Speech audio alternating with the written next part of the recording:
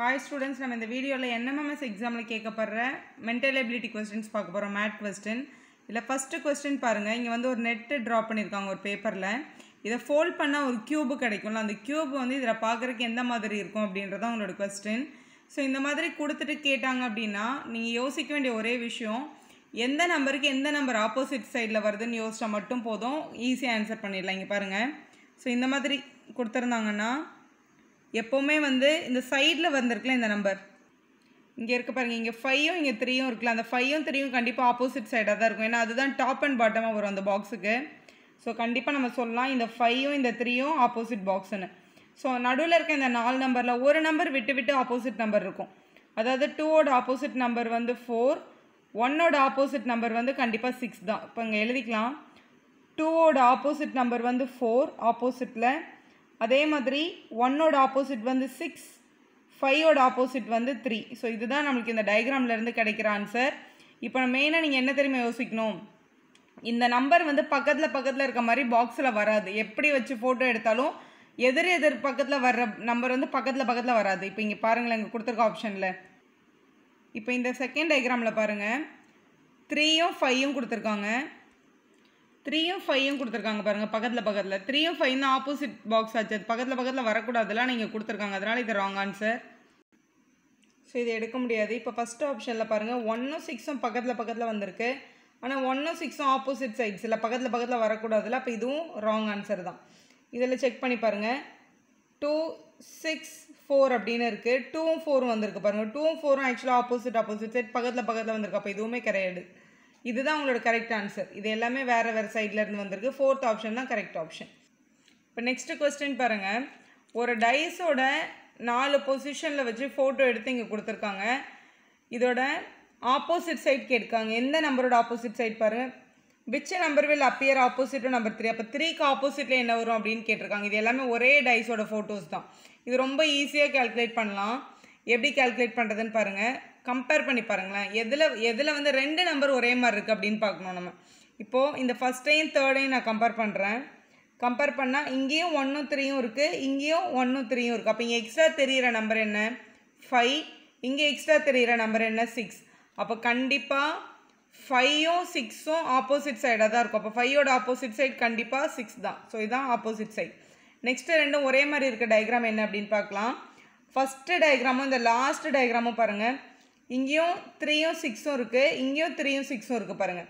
அப்போ இங்கே எக்ஸ்ட்ரா இருக்க நம்பர் என்னென்னு பார்த்தோன்னா 2, இங்கே எக்ஸ்ட்ரா இருக்க நம்பர் என்னென்னு பார்த்தோன்னா 1. அப்போ 1ம் 2ம் கண்டிப்பாக ஆப்போசிட் சைட்ஸ். அப்போ 1ஓட ஆப்போசிட் சைட் 2ன்னு கண்டிப்பாக சொல்லிடலாம். மொத்தமே டைஸில் 6 சைடு தான் இருக்குது. 4 சைடு நம்ம கண்டுபிடிச்சோம். மிச்சம் இருக்க 2 சைடும் ஆப்போசிட் சைடு தான்.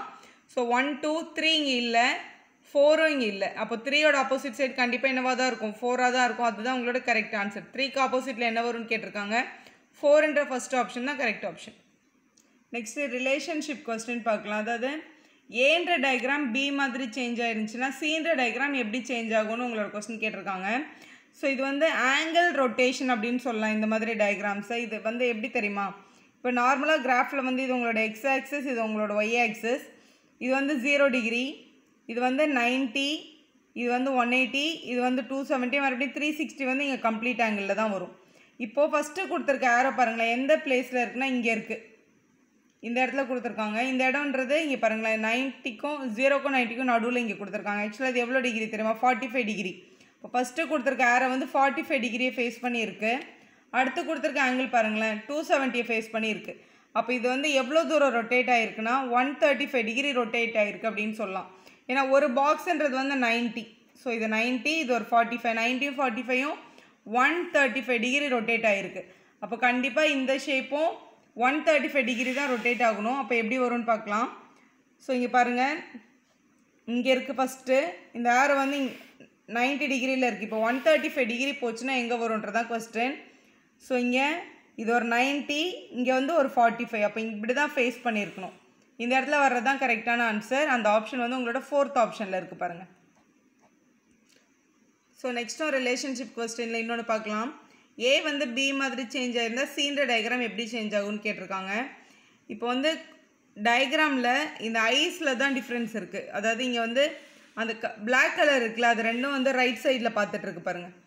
பிளாக் ரெண்டு வந்து ரைட் சைடில் இருக்குது. ஆனால் அடுத்த டயக்ராமில் ரெண்டுமே லெஃப்ட் சைடில் பார்க்குற மாதிரி போட்டிருக்காங்க. இந்த டயக்ராமில் ரெண்டு அந்த ஐயும் வந்து கீழே டவுனில் இருக்குது, கீழே நோக்கி பார்க்குற மாதிரி இருக்குது. அப்போ கண்டிப்பாக நெக்ஸ்ட் டயக்ராமில் மேலே பார்க்குற மாதிரி தான் இருக்கும், அப்வர்ட்ஸாக வரும். மேலே பார்க்குற மாதிரி ரெண்டு கருப்பும் இருக்கணும். அப்படி பார்த்தா இந்த ஃபோர்த் ஆப்ஷனில் தான் கரெக்டான ஆன்சர் இருக்குது. மேலே பார்க்குற மாதிரி இருக்குது பாருங்கள் ரெண்டு கருவிலையும். அப்போ ஃபோர்த் தான் உங்களோட கரெக்டான ஆன்சர். இப்போ இந்த கொஸ்டின் பாருங்களேன், ஃபர்காட் அப்படி கோடிங் டிகோடிங்லேருந்து இந்த கொஸ்டின்ஸ் இருக்குது. இப்போ ஃபர்காட் அப்படின்றத வந்து DPPHCU அப்படின்னு எழுதுனா டாக்டர் அப்படின்றத வந்து எப்படி எழுதணும் இந்த கோடு யூஸ் பண்ணி அப்படின்னு கேட்டிருக்காங்க. ஸோ இதில் ஃபர்ஸ்ட் லெட்டர் பாருங்களேன் எஃப்ன்றது வந்து டிஏ சேஞ்ச் ஆகிருக்கு. எஃப்ன்றது டிஏ சேஞ்ச் ஆகிருக்குன்னா ஒரு லெட்ரு விட்டு முன்னாடி போயிருக்கு. ஸோ அதே மாதிரி டியிலேருந்து ஒரு லெட்ரு விட்டு முன்னாடி போய் பார்க்கலாம். இப்போ டியிலேருந்து ஒரு லெட்ரு விட்டு முன்னாடி போய் பார்த்தா நமக்கு ஆன்சரில் ஃபஸ்ட்டு என்ன வருது, பி வருது. அப்போ ஃபஸ்ட்டு லெட்ரு வந்து கண்டிப்பாக பி தான். ஸோ எல்லாமே பி தான் இருக்குது. சி ஆப்ஷனில் மட்டும் ஸ்டார்ட் பண்ணியிருக்காங்க. ஸோ இது மட்டும் வராது. நெக்ஸ்ட் லெட்ரு பாருங்கள், இங்கே ஓ வந்து பிஏ சேஞ்ச் ஆகிருக்கு. செகண்ட் லெட்டர் ஓ பிஏ சேஞ்ச் ஆகிருக்குன்னா அடுத்த லெட்ரு எழுதியிருக்காங்க. ஓக்கு அடுத்த லெட்ரு தான் பி. அதே மாதிரி டாக்டரில் ஓக்கு அடுத்த லெட்ரு என்னென்னு பார்க்கணும். ஸோ கண்டிப்பாக ஓக்கு அடுத்த லெட்ரு நம்ம என்ன தான் எழுதணும், பி தான் எழுதணும். அப்போ கண்டிப்பாக இங்கே என்ன தான் வரும், பி தான் வரும். ஸோ எல்லா ஆப்ஷன்லையுமே பி தான் கொடுத்துருக்காங்க. ஸோ ஒரே மாதிரி இருக்கிறதுனால நம்மளுக்கு வந்து செக் பண்ண முடியாது. இப்படி எல்லா லெட்டரையும் செக் பண்ணுறதுக்கு பதிலாக ஒரு சின்ன ஹிண்ட்டு சொல்கிறேன். இப்போ அடுத்த லெட்ரு ஏன்னா எல்லா ஆப்ஷன்லையும் ஏ தான் இருக்குது. அதை நம்ம செக் பண்ணி நமக்கு எந்த யூஸுமே இல்லை.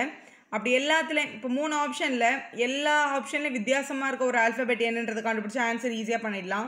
இப்போ லாஸ்ட் லெட்ரு பார்த்தா இதுலேயும் ஒரே மாதிரி இருக்குது, அது எடுக்காதீங்க. லாஸ்ட்டுக்கு முன்னாடி லெட்ரு பாருங்களேன், இந்த ஆப்ஷனில் எம் கொடுத்துருக்காங்க, இந்த ஆப்ஷனில் பி கொடுத்துருக்காங்க. ஸோ அங்கேயும் பி கொடுத்துருக்காங்க. இப்போது இதை தான் நம்ம செக் பண்ண போகிறோம்.